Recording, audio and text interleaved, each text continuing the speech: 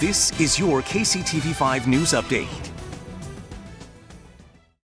A court order could shut down a restaurant in Blue Springs. We've been on top of this ongoing situation at Ray's Café. The Jackson County Health Department ordered for it to close because it was violating the mask mandate. The cafe opened as a private club after that. The new restaurant charges customers $1 at the door to enter. The county calls the restaurant a health hazard. In a statement last night, the Jackson County's executive office says Jackson County is committed to protecting the health and safety of our residents. As part of that commitment, we have issued public health orders when necessary to reduce the spread of COVID-19 in our community. Now it goes on to say, despite numerous warnings and attempts by the county to work with the business's owner, she has refused to take corrective action and made it clear that she has no plans to do so.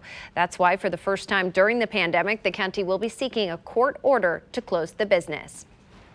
Another local business now considering reopening as a private club. The Scene, which is a bar, is getting its license revoked by Kansas City. City officials say the owner's been very defiant about the mayor's emergency orders. Now the owner says they may consider reopening as a private club, just like Ray's Café. Happening today, police in Lawrence are searching for a murder suspect. Officers found an injured man dead at the scene around 7:15 near 15th and Kentucky Streets. Police say they're looking for a maroon Pontiac that left the area after that incident. If you have any information, call the TIPS hotline. That number 785-843-TIPS.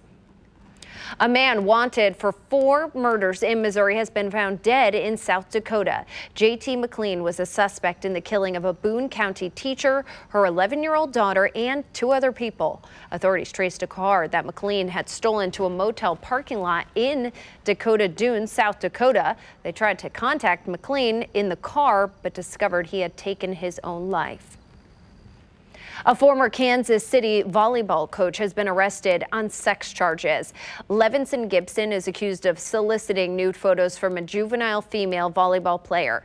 Gibson worked as a coach for the Dynasty Volleyball Academy. He resigned shortly after a search warrant was served on the business in July of last year. I'm Storm Track 5 meteorologist Alina Lee with your Thursday weather update. Expect another nice seasonable afternoon ahead with highs closer to 82, 83 degrees with a mainly sunny sky after sunset. Temperatures dipping back down to the 70s. Here's a look at your forecast for today overall with a high near 83. It'll be sunny, mild for this time of year, or at least close to normal. Winds are now going to be turning from the southeast around 5 and 10 miles per hour, staying light through the evening hours as skies remain clear. Temperatures dropping into the low to mid 60s during the overnight hours heading into your Friday morning, but heating up as we head into this upcoming weekend. Have a great day. Turn to KCTV5 News for the latest all day. This is your personalized update because KCTV5 News stands for you.